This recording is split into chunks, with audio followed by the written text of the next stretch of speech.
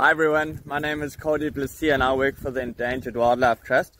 My primary role in the organisation is to coordinate the Wild Dog Range expansion project, and it's been a journey to get here. I guess I always knew I wanted to be out in the field. That led me to studying environmental science.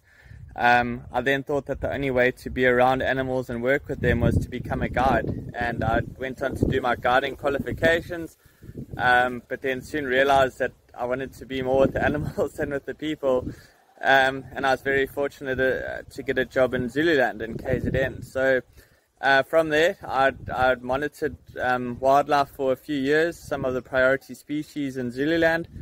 I then headed over to Australia for 2 years to do my Masters in Protected Area Management, and then I returned to South Africa and was very fortunate to get this role with the Endangered Wildlife Trust. So yeah, good luck out there, work hard and keep the passion alive.